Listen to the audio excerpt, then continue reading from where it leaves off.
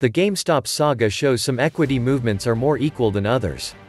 Stakeholder theory, the corporate version of social justice, attempts to install this hopelessly amorphous concept of equity in the business world. Equity, unlike equality, demands different treatment of individuals and different distribution of resources based on need, identity, and historical injustices.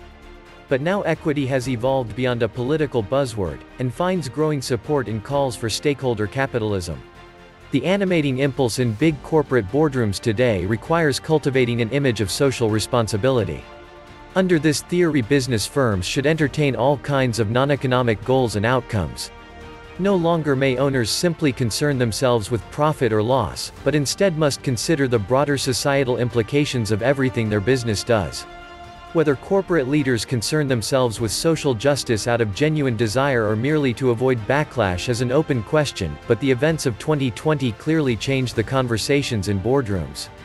Under the old conception, businesses have four primary elements, namely owners, managers, employees or vendors, and customers.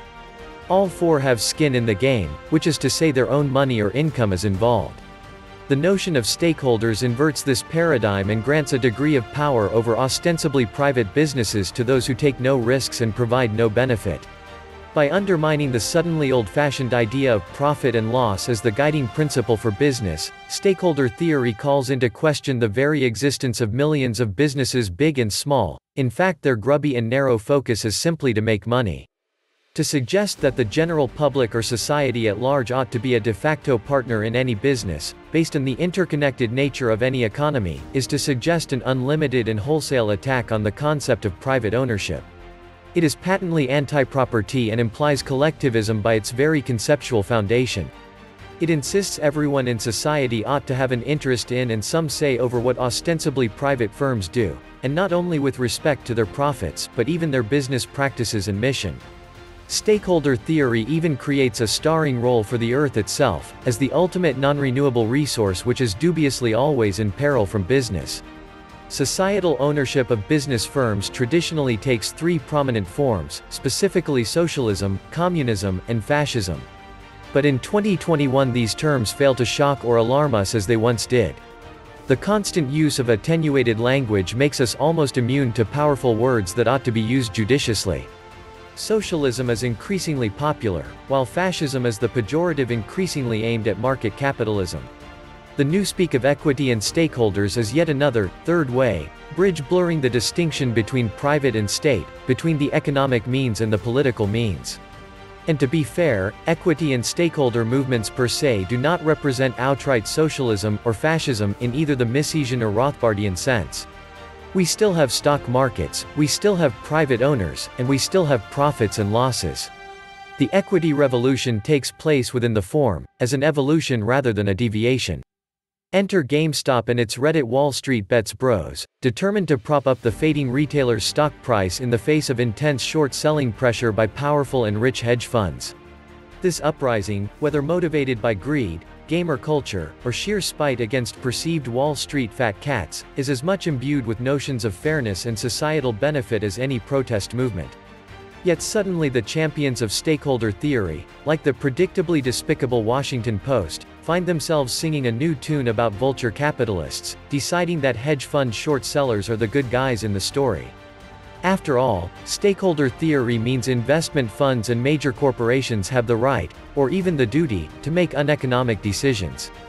Broader societal interests, not just bottom-line profits and shareholder value, must be considered. So funds and companies frequently invest in supposedly green but inevitably less efficient technology, make donations to left-wing social causes like Black Lives Matter, and give money to a variety of charities.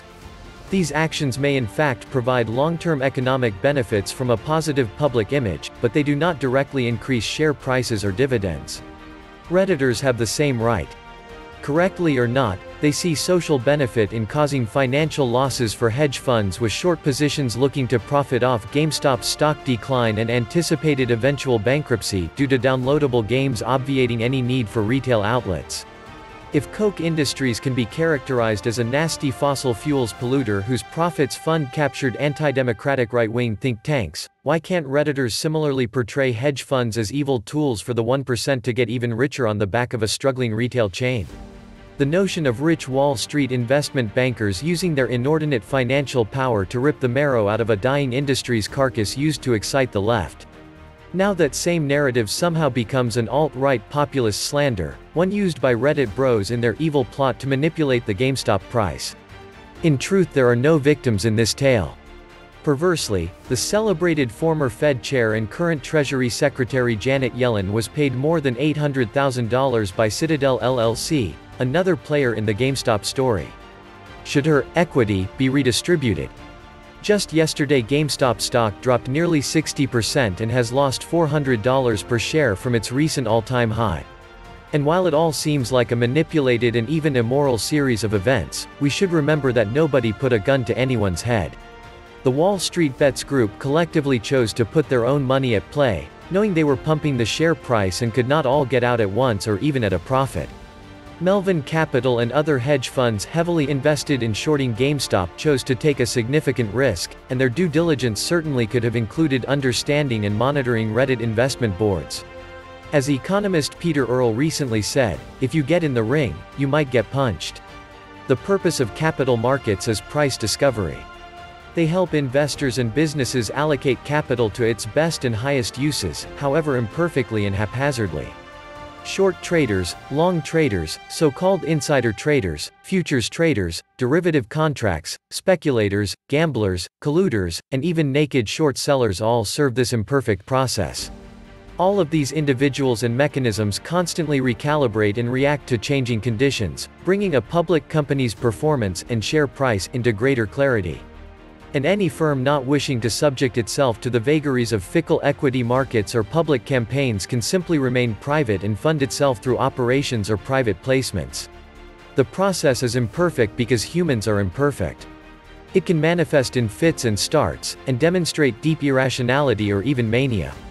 But the alternative is nothing less than creeping socialism by another name, whether stakeholder capitalism or otherwise. When your atavistic and deficient theory backfires on you, look for a mirror rather than a congressional bailout. Everything is not everyone's. Reading the history of empires that rise and then fall is our ultimate backstop. Except, the average American adult will suffer endlessly when this empire defaults. The decline and fall of civilizations are driven by 10 mechanisms that are widely agreed among historians of economic and political history. We observe all 10 underway in the USA today. These mechanisms are: number 1, negative non-zero-sum game; number 2, large and increasing wealth disparity; number 3, complexity and diminishing returns; number 4, calcification of institutions; number 5, Thucydides' trap; number 6, the debasement of currency; number 7, depletion of resources and destruction of nature; number 8, falling educational standards; number 9, cultural degeneration; number 10, concurrence and interaction of challenges. This was the Nomad Economist.